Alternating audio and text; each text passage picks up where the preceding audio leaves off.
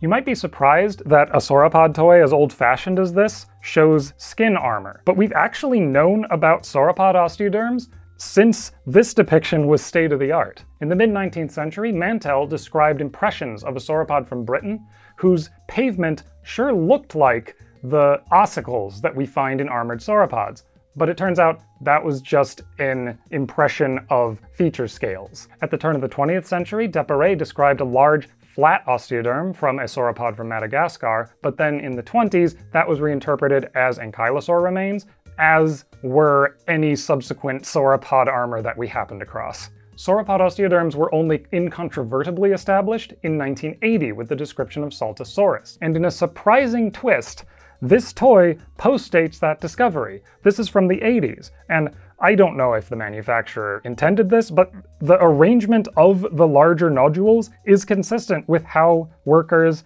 reconstructed the arrangement of Saltosaurus's armor, with large osteoderms irregularly spaced over the back and hip. It's pretty accurate for the time, if only they hadn't labeled it Brontosaurus.